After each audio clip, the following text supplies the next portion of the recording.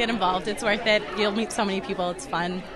Get out there and try the Bulmer race. It's something I always regret not getting involved in. Learning to love how to learn, basically, and Acadia's a great place to do that. Make the most of the Acadia education that they had and the experience that they had at Acadia. For me, it was the best 4 years of my life. Enjoy your week and enjoy your weekends there. Make sure that while you're there, you get involved. Talk to as many people as you possibly can, because you'll miss them when you go. And then after that day when you finally cross the stage, make sure you stay involved. Make those connections, keep those connections, and stay connected to the university as much as possible.